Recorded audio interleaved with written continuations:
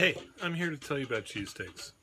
You know, it's really misunderstood on the West Coast.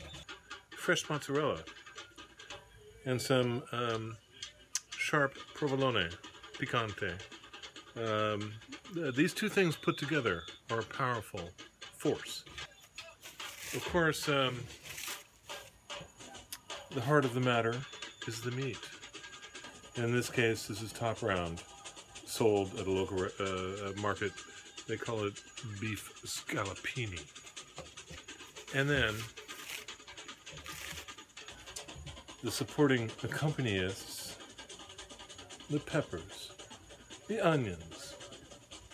I even threw some jalapeno in there because I'm out west. But being out west, we can't really always get the best bread. Okay, what I have here is a half a baguette from the midwife and baker, Mac McConnell. He taught me about baguettes. He does a damn good job, but it ain't a hoagie roll. This is sourdough. Ah, it ain't, good catch. It ain't a hoagie roll either. Hear that? That's what you want to hear. Notice I'm going pretty light on the meat tonight. I'm trying to lose some weight. Seasoning.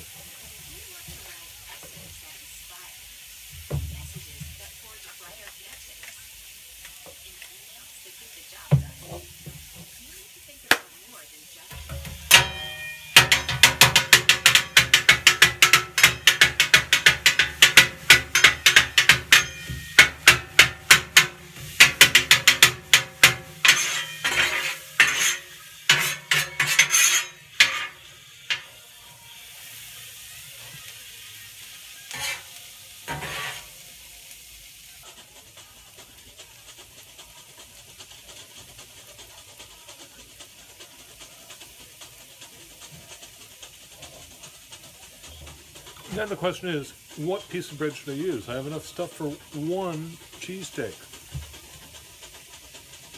Sourdough has the size, that loaf, but not the flavor.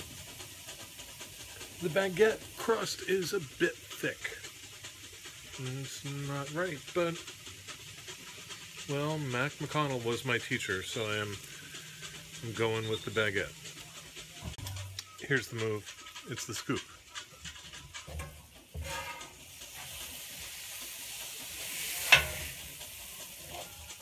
You try and get as much as you can. And then flip. Oh, look at that. Look at that. Some of these over here. Oh, baby. Crazy.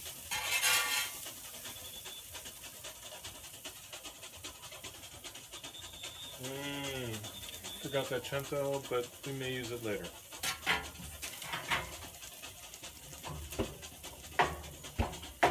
Turn off all your jets.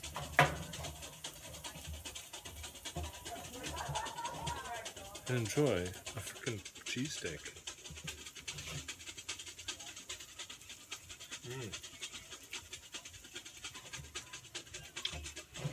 A few refinements. Do not skimp on the oregano, especially if it's from Sicily.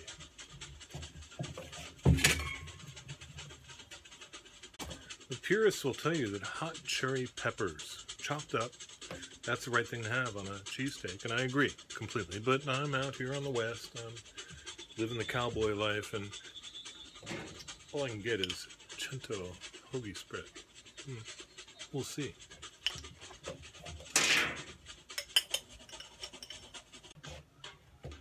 I don't know about you, but I pretty much feel like a food coma is coming on strong when this is gone. Thanks for watching. Check you out next time for the whatever it is we do on the griddle.